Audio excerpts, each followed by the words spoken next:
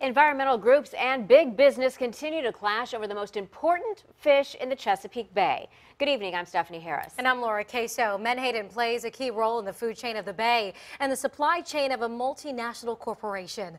10 on Your Side's Chris Horne has investigated the industry for the past 3 years and has the latest developments now. Chris. Yeah, menhaden's a food fish for larger fish and sea birds and sea mammals. It's also a key ingredient in worldwide commerce. And no one catches more menhaden than Omega Protein. The company operates out of Reedville and says it got a raw deal recently when regulators set the latest catch limits. The Chesapeake Bay Foundation, it says enough is enough. Omega Protein's 250 workers turn menhaden into fish oil, fish meal, and other products. Omega is challenging the latest catch limits set by an interstate commission.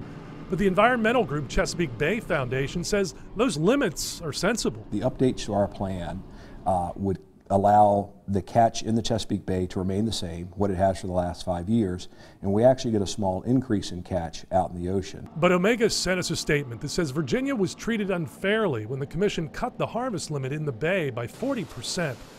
Even though Virginia alone already gets more than 3/4 of the allocated catch for the entire Atlantic coast. Moore says the plan adopted in November, also known as Amendment 3, is a good one for the health of the bay. There was a tremendous amount of support from Virginians for Amendment 3. In fact, support for a much stronger Amendment 3. But Omega says despite what the Chesapeake Bay Foundation might believe, the menhaden population in the bay is healthy. The environmental group says if Virginia doesn't comply with the new catch limits, it could face sanctions from the Department of Commerce in Washington.